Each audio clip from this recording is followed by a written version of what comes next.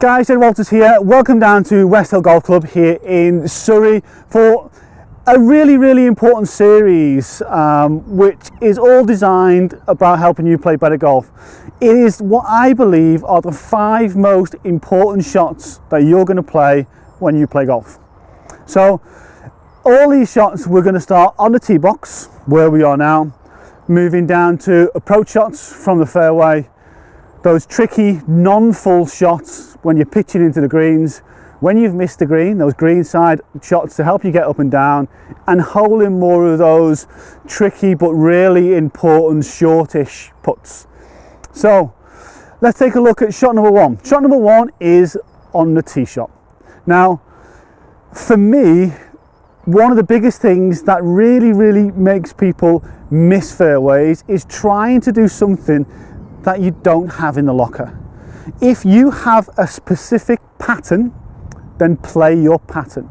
If your pattern is to hit a fade, hit a fade. If it's to hit a draw, hit a draw. Don't try and hit a draw when you hit a fade. Don't try and hit a fade when you hit a draw if you've not practiced it and practiced it. Because when it counts, when you see the trouble, when you're looking down the fairway, you're not going to really execute that particular shot. So number 1, you've got to play with what you have. That might change from day to day. You might hit one load of shots really straight. The next day you might hit with a bit of draw or a bit of a pull. The next day you might hit with a bit of a push or a bit of a slice. Go with what you've got on the day. The next point to have a look at is use the full area of the teeing ground. See too many people walking up, getting their golf ball, teeing it up, slap bang in between the markers. The only thing that really does for you is it narrows down the funnel that you're going to hit your golf ball into.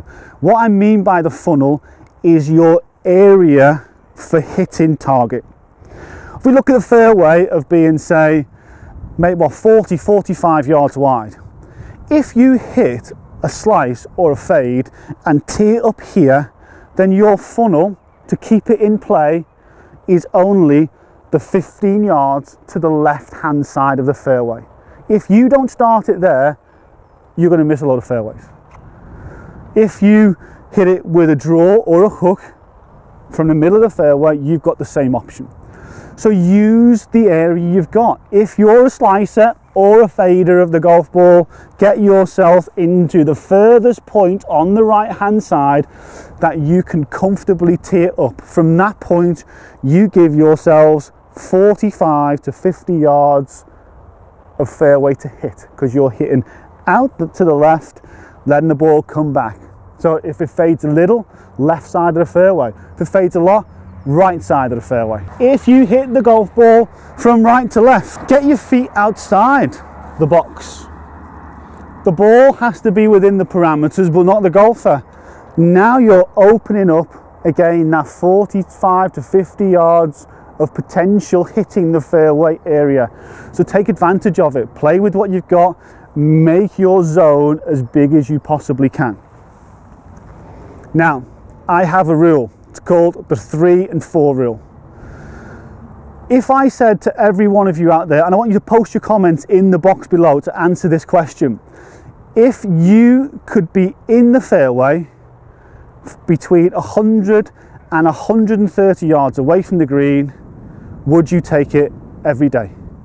I want to see a lot of yeses in the comments, because everybody would.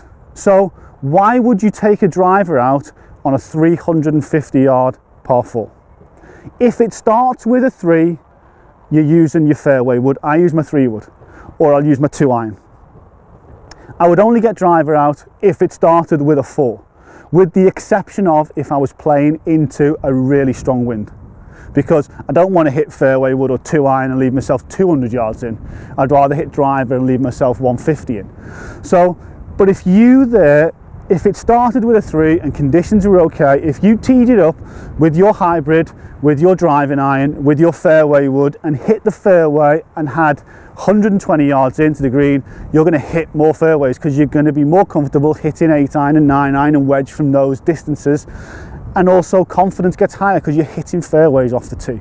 So make sure you don't just pull driver out because it's a tee box and it's not a par 3. Okay.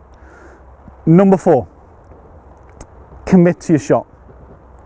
Don't try and guide it. Don't keep it away from trouble. Don't try and look down the fairway and say, oh, there's trouble on the left and I hit it left, so I'm going to try and poke it and guide it off to the right hand side, because the chances are you're not going to do anything. You're going to be in between and you're going to make a right mess of everything.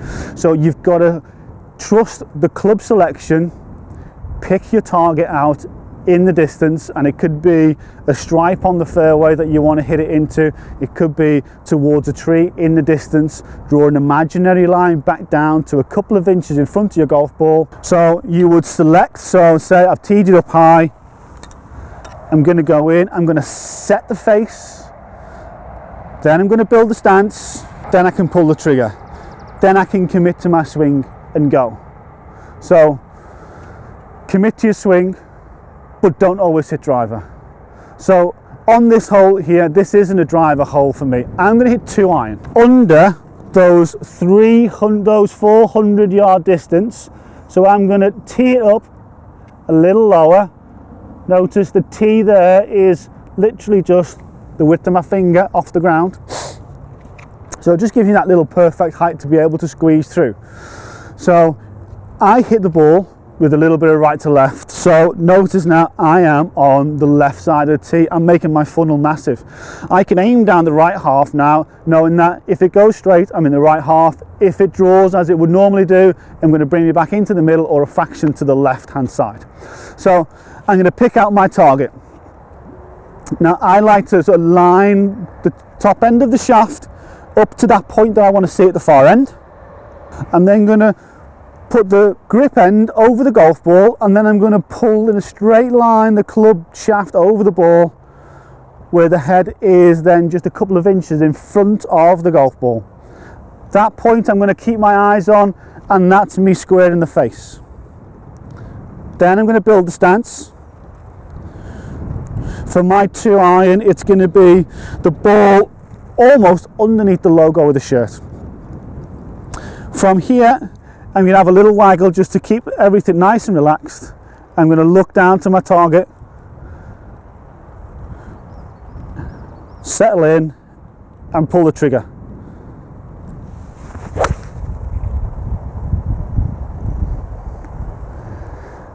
And there, tiniest little bit of draw, so I'm in the right side of the fairway. I'm in play, and I've got a really short club in for my next shot. Follow those rules and you'll hit much more fairways, give yourself better opportunities for the next shot, the next important one, which is approach shot to the green, making sure you give yourself opportunities.